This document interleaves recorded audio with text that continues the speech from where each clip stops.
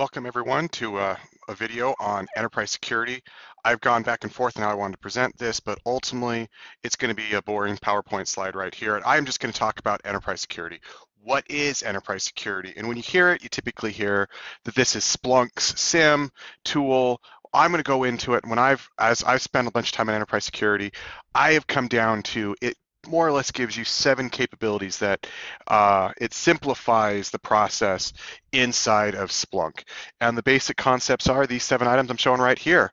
You've got correlation searches. Easiest way to think of that is a safe search. A correlation search is a search that looks for behavioral type stuff. It's an IDS alert. It's just basically looking for certain behaviors, and it runs. Splunk comes out. Enterprise security comes out of the box with over, they say 1,400. It's all semantics, what you want to count. I see they actually in the config files they mark them as correlation searches. There are like 852 in the last version. It's lots of them. They give you lots of ideas of how to build searches to look across host logs, network logs for behavioral based potential bad. And it will then search those and create alerts for you. And they call those notables, event notables. And basically that leads you to the next stage. You can take any sort of a notable and it goes into a ticketing system. It has, and I will show that really briefly. You can come in and you can go to investigations here and enterprise security, and it's got a ticketing system. I doubt I actually have any tickets showing at the moment. Yeah. So it doesn't really give you a whole lot there. That's an investigation. We need to go to incident review. Wow. Anyway, we're off to a great start. Incident review, and so you can filter tickets, income your tickets, they drop down, they can be expanded. Yep, so here's like an alert. You can go into the alert, get data about the alert. You'll notice they use that word notables, as I said. Here's your alert. You have all these options that go with it to get under information, urgency. You can assign tickets. You can grab a whole bunch of them all at one time. You can edit them. You can change their status. You can change their urgency. You can assign them. You can give a disposition. This is really nice. If you've got alerts that are firing, correlation searches, let's use the right term, that are creating a bunch of false alerts, you've got these capabilities where you can true positive, benign positive, false positive, false positive. I'm going to go in on a whole segment on this. Every one of these topics I've got, I'm going to go into greater detail. This is going to be a video. We're going to put a bunch of videos together, and just look at the link down below and it'll show you all the videos related to enterprise security. But anyway, so you've got the ability to hand ticket triage, and then you can actually go to investigations, which is the page I had, when you can't just quickly close, you need to do a bunch of data. It's got a great capability to store data, store artifacts, and be able to close these notables that were created by correlation searches. They also have what they call the risk-based approach. Risk-based approach is an amazing concept. Instead of looking at each individual notable, it can actually tag every notable that comes in can be tagged to a risk object and a threat object. A risk object is the object that the notable occurred on. Such as if you have network traffic, it would be the destination IP, and the threat object would be the source, the thing that initiated the notable, and it can tag it with a risk score. And then there can be alerts that fire off, say when the risk scores hit 100 in the last day or 100 in the last week. And the concept is, it says, instead of looking at each individual notable, the forest and the trees analogy, instead of looking at every tree, it's going to look across time and say, what are all the notables that are occurring upon this IP or on this threat object, and that'll help analysts get a better idea. So as alerts start firing off on different IPs or entities is what they'll call it, whether it be a inventory item, a user, whatever, when a bunch of them occur within a period of time that you can define, it will throw up its own individual alert. I'm going to actually demo that. But then when you see the one single alert, it might have 150 notables in it, and it will then map it to MITRE, and so you can see, oh, well, there are some attacks here where there were reconnaissance going on, there might have been some data exfiltration, and any individual notable was not going to raise the attention of the analyst. But when you see them all together, operating together, you get a different perspective, and it allows you to say, oh, I might want to look at this. And ultimately, it also helps reduce down alert fatigue. You can handle a whole lot more alerts by the risk-based approach.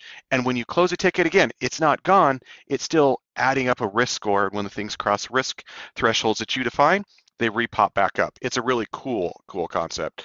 Intel framework.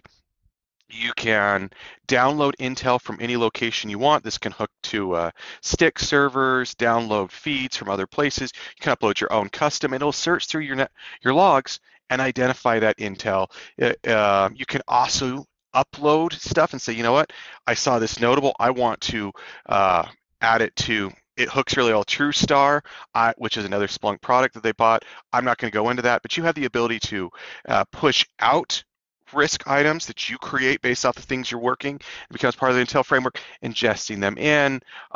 It's just really, it allows you to put a lot more context and take outside feeds to improve some of the information you're seeing on your network.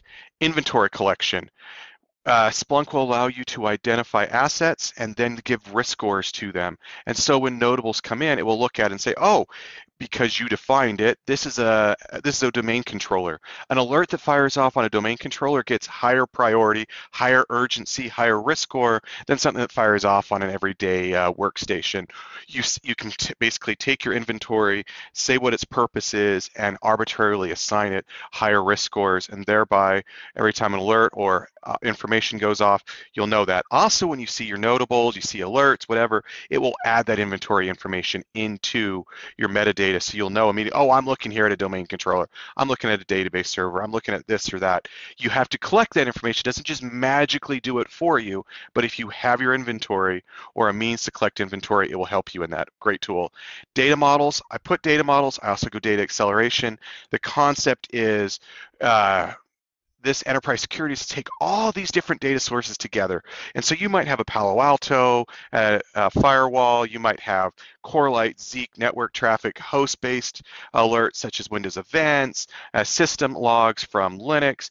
And while they carry some of the very same information, say I want to go see network traffic, they're going to have different source types, different field names, and a data model says these are common types of data: network traffic, DNS traffic, web traffic, authentication traffic, encryption, inventory. It'll take all those models and it'll say, let's use the same common names. And you do the work, you get them what they call SIM compliant, common information model compliant, so that every source of data you have matches the fields outlined in the data model. And now you can search across all of your data.